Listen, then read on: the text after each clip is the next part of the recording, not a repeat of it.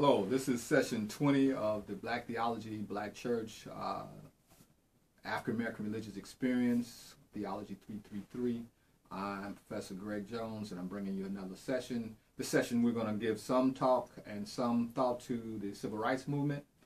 We must understand that the Civil Rights Movement happened from about, I would say in terms of activities, we'll see it going starting at the start of the century, but really picking up at about in the 1940s into about 1968. That's what the time period that I'm going to deal with, and I'm going to kind of end it with the assassination of Martin Luther King Jr.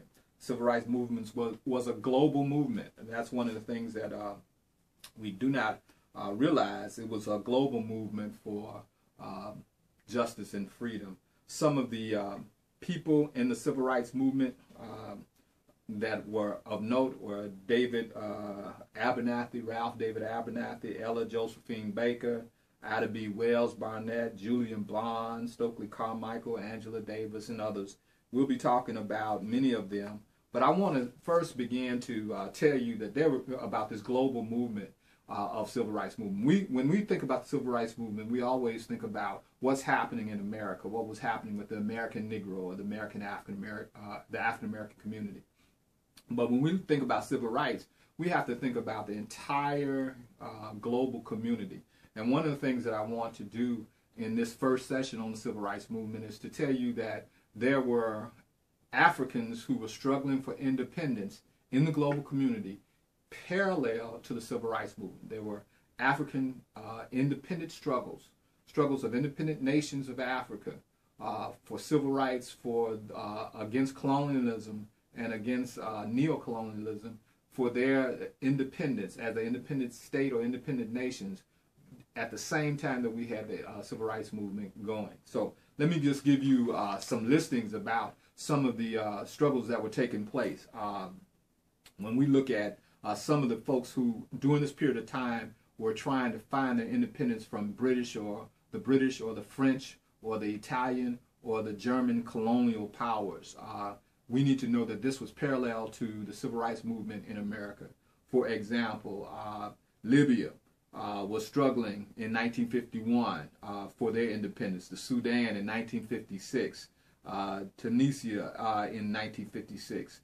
Ghana in March 1957, Guyana in 1958, the Cameroon in 1960, Senegal in 1960, Mali in 1960, Madagascar in 1960, the Congo in 1960, Benin in 1960, Somalia in 1960, Burkina Faso in 1960, Cote d'Ivoire, the Republic of Ivory or the Ivory Coast in 1960, Chad in 1960, Central African Republic in 1960, Gabon 1960, Nigeria in 1960, Manchuria in 1960, Sierra Leone in 1960, 1961, Tanzania in 1961, Burundi in 1962, Rwanda in 1962, Algeria in 1962, Uganda in 1962, Kenya in 1963. Malawi in 1964, Zambia in 1964, Gambia in 1965, Botswana in 1966, Swaziland in 1968, Equatorial Guinea 1968, Mozambique in 1975, Cape Verde in 1975, Angola in 1975, Western Sahara in 1976, Zimbabwe 1980, Namibia 1990, Eritrea in 1993. Those are just some, if not all, of the struggles that were taking place. Now notice those dates. I read those dates for a purpose. I want you to understand that this was a parallel struggle that was taking place all over the global community. Three individuals that I want you to, that are important to this I want to share with you three great and prophetic leaders of this particular period. I want to tell you about these three. Jomo Kenyatta, born October the 20th, 1893, died 1978. He started Kenya's independent movement. Father of Kenya's independent movement, served as the first prime minister then president, from 1964 to 1978. He was anti-colonial. In other words, all these countries that I read to you were under either British, French, Italian, or German rule. And what we see is the power struggle between those who are trying to hold on to the colonial power that they have with these nations, and the nations themselves starting independent movements. They were kind of sparked and encouraged by the civil rights movement in the United States, but also the United States was encouraged and sparked and given some encouragement in terms of the independence thrust that was taking place throughout the whole of the global community.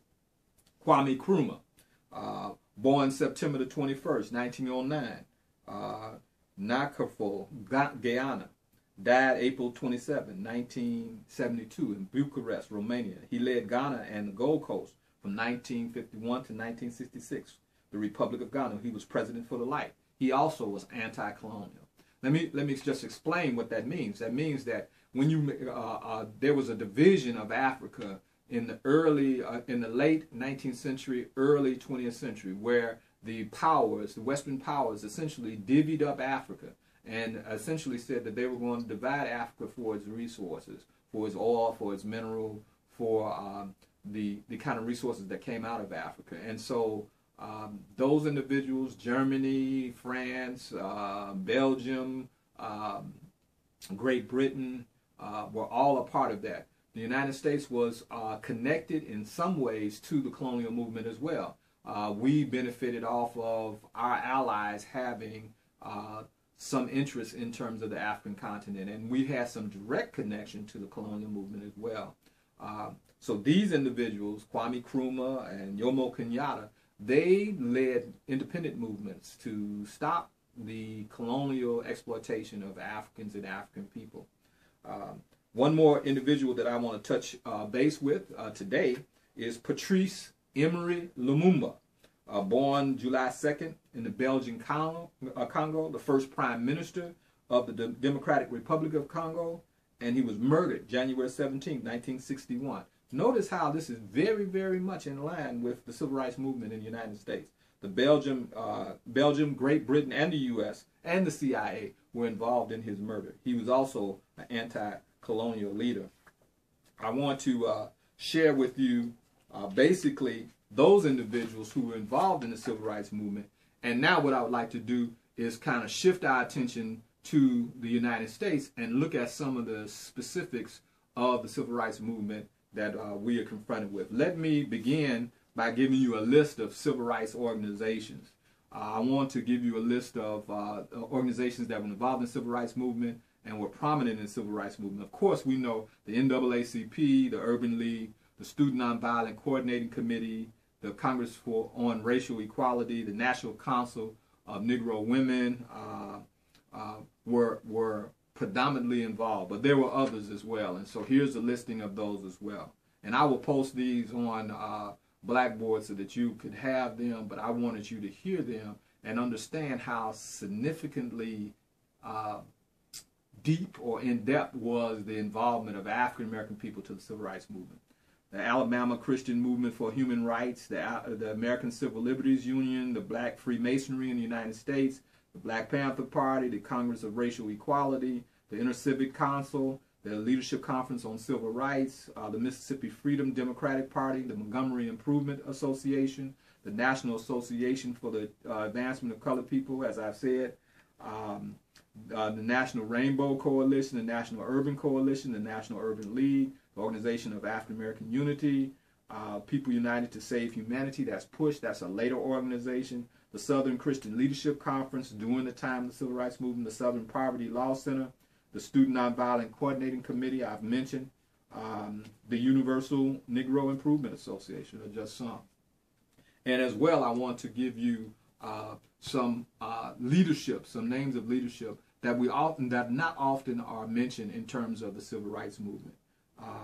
I started off by telling you about Ralph David Abernathy and Ella Josephine Baker, Ida B. Wells, Daisy Lee Bates, Julian Bond, Stokely Carmichael, Benjamin Chavis, Angela Davis, Frederick Douglass, W. Du Bois, Miriam Wright Eldman, Medgar Evers, Myrtle Evers Williams, James Leonard Farmer, Fannie Lou Hamer, Dorothy Height, Benjamin Hooks, Roy Ennis, Jesse Jackson, John E. Jacobs, Barbara Jordan, Vernon Jordan, Coretta Scott King, Martin Luther King Jr. of course, John Lewis, Joseph Lowry, Thurgood Marshall, Ikwesi Mafumi, Rosa Parks, Adam Clayton Powell, Philip Randolph, Bernard Rustin, Bobby Seale, Al Sharpton, Leon Sullivan, Mary Church Terrell, William Trotter, Sojourner Truth, Harriet Tubman, Booker T. Washington, Roy Ennis, Andrew Young, Whitney Moore. Just some of the leadership that was there. We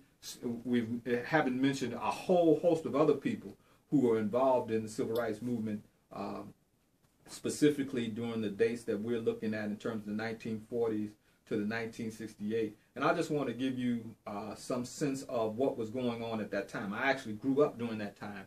And you know, I was in grade school, and essentially what was going on is people were looking for housing, people were looking for education and jobs. People were tired of the domestic violence that was taking place both South and North. In the South, we had the Ku Klux Klan. In the North, we had the American Nazi Party.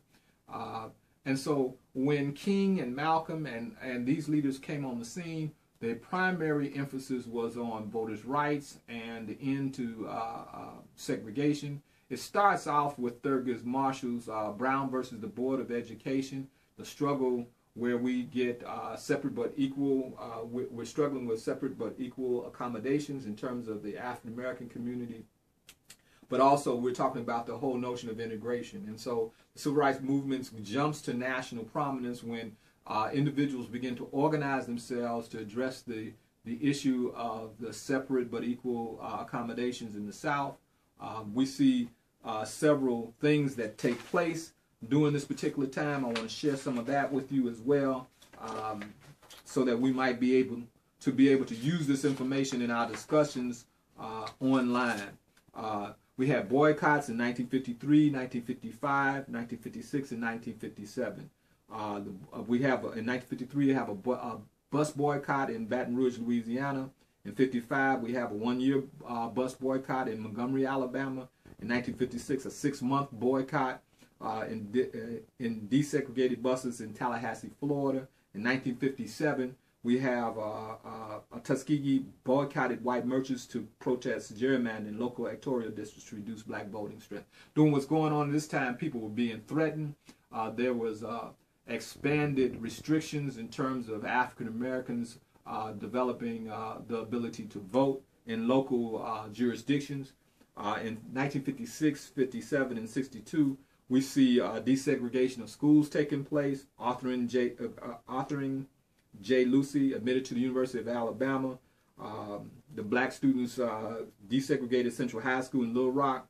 And James Meredith gained admission to the University of Mississippi with the aid of federal troops in 1962. We see from 1949 to 1960, lunch counter sit-ins. The Congress on Racial Equality staged sit-ins to protest segregated public accommodation in St. Louis in 1949. In Oklahoma City, the NAACP Youth Council began sit-ins to desegregate lunch counters. In 1960, students from Fisk University staged a sit-in to demonstrate against segregation. And in 1960, college students sit in at F.W. Woolworth lunch counter in Greensboro, North Carolina. In 15 days, similar action spread to other cities.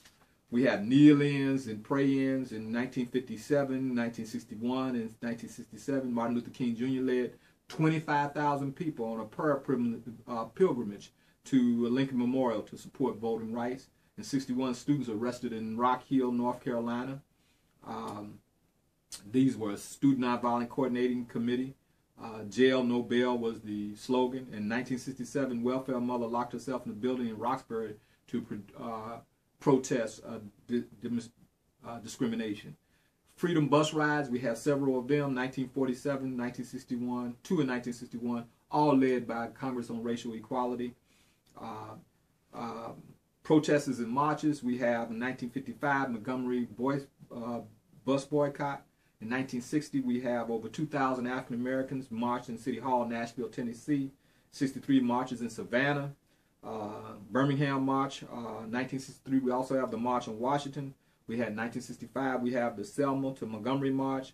1966 march in Chicago aimed at housing discrimination. I actually was in grammar school, Betsy Ross Elementary there, and we were part of a group that saw directly the rioting that took place because blacks were moving into Marquette Park, so to speak. 1968, you had the Poor People's March on Washington. You had voter education and registration drives as well. In 1959, 1960, 1960, and 1965, we see major voting drive adding thousands of African Americans to registered voters. The NAACP leads one in Jacksonville, Tampa, and Savannah and Memphis. The Congress of Federated Organizations, SNCC, CORE, SCLC, and NAAC recruited 1,000 black and white volunteers to help African Americans register to vote. In 1965, we see the SCLC launching voter registration drives in Selma, Alabama. So this is the Civil Rights Movement. And one of the hallmarks of the Civil Rights Movement is the jailing of blacks, the murdering of leadership. We see Malcolm X killed in 1965. We see Martin Luther King killed in 68. We see Medgar Evers murdered. We see people jailed, people put in hospitals, people beaten unconscious. We see a tremendous upheaval in the African American community. Also during this time, we see the beginning of what we call the Long Hot Summer, which was riots every summer in places like Detroit, Chicago, Washington, D.C., Florida. And so it's a very turbulent time. The music of the time speaks of that, and also the times themselves speak of the frustration that African Americans have had at dealing with the issue of institutional racism and the lack of humanity that America shows to its African American community. We'll have more on next time. Thank you.